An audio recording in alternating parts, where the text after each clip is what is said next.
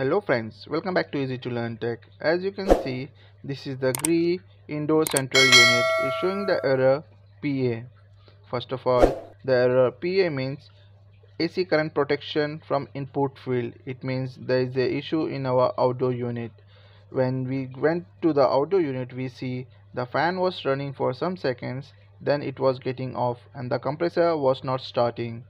Then we tried to check what is the issue. Then we tried all the PCB were good, and one of my friend, he did the wiring before we came and he did the wrong connection in the PCB board. That's why it was showing the error PA. The fan was working for some time and the compressor was not working. First of all, we thought there is a issue in the IPM board, but even if we change the IPM board, there was no issue. The unit was making same error.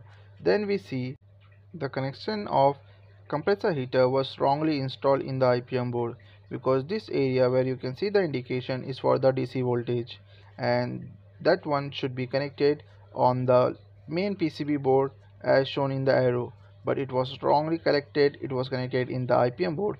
That's why the error was showing PA.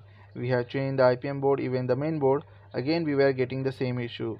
So when we check the wiring diagram of our outdoor unit, that time I got in mind the connection of our heater of the compressor was wrong, and due to that it was showing the error. Then we bring the zip from the IPM board, then we connecting the main board, the unit was working.